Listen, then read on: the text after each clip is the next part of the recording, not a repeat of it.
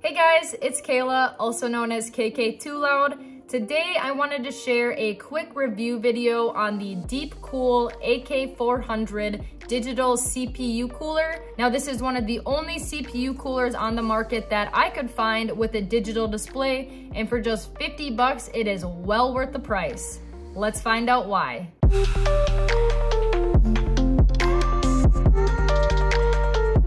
To get started, let's go over some of the specs of this CPU cooler. This is DeepCool's Zero Dark Digital Display Edition, and it comes in both black and white.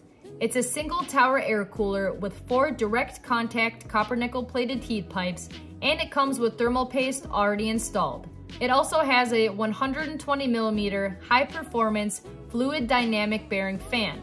Seriously, this fan is so quiet, it sits next to me while I game and I can hardly hear it, even when it ramps up to 100%. And of course, the biggest highlight for this CPU air cooler is its sleek digital display with ARGB lights running across the top and the bottom. And as a side note, if you are worried about how little of RGB lights come on this CPU cooler, I don't think you're gonna really be missing out on much once you install it into your PC, especially if you already have intake and exhaust fans with the RGB lights.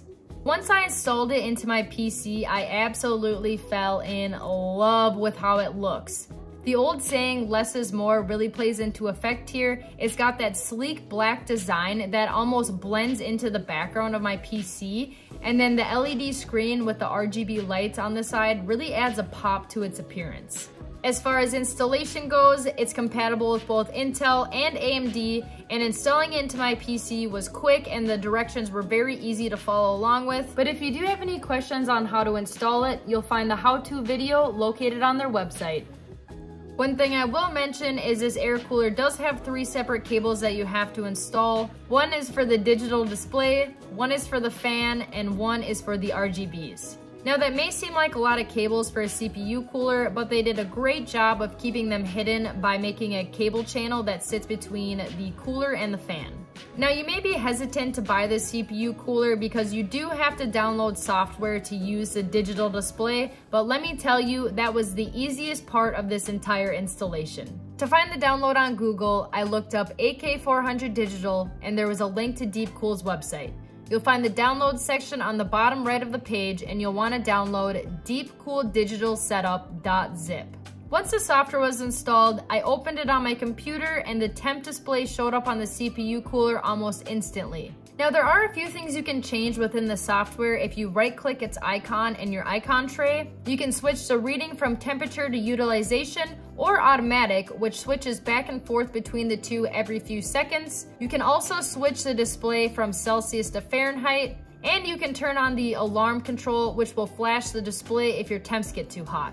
With this setting, I will note you can't customize the number, it is just pre-programmed within the software. I did reach out to DeepCool's customer support and they said that it would start alerting at 90 degrees Celsius. I can't confirm this number because my CPU hasn't gotten that hot, so this information is only based off of what I was told by DeepCool's customer support.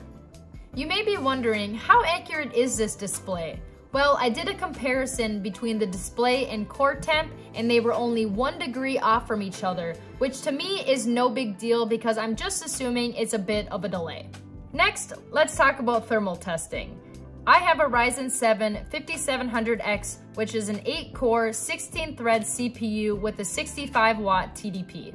For reference on the type of stress that I'm putting on my CPU, in a typical night I'm playing Call of Duty, I'll be recording and streaming on OBS, and I'll have Twitch Live going in the background. Before making the upgrade to the AK400, I was using a stock Cooler Master CPU air cooler that came with my pre-built PC. I was seeing idle temps between 50 and 55 degrees Celsius, mid-range was usually around 60 degrees Celsius, and then when I was gaming, I was seeing temps upward of 80 degrees.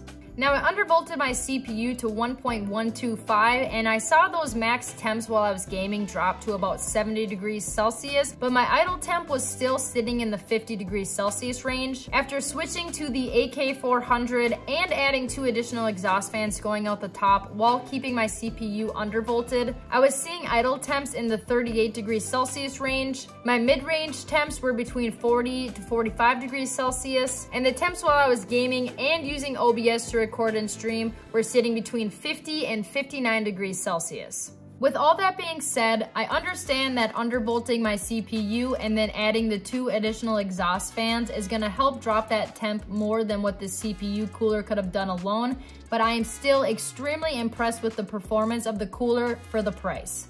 Let's recap my overall thoughts on the DeepCool AK400 Digital Display CPU Cooler. Now, obviously, I'm sure you can tell that I highly recommend it to anybody that's looking for a budget-friendly, unique addition to their PC setup. And as I mentioned earlier, there aren't many other options for a great performing CPU cooler that also has a digital display. Besides how simple and easy to use the software is, I absolutely love that you can see your CPU's temp right on the display. This is honestly the biggest perk for me because before I was constantly switching between my gameplay and core temp. And yes, you can download MSI Afterburner to have your temps displayed right on your screen while you're gaming, but that option didn't work for me because MSI and OBS do not get along together. So whenever I did have that pulled up on my screen, OBS would crash, which is why I was looking for this alternative route.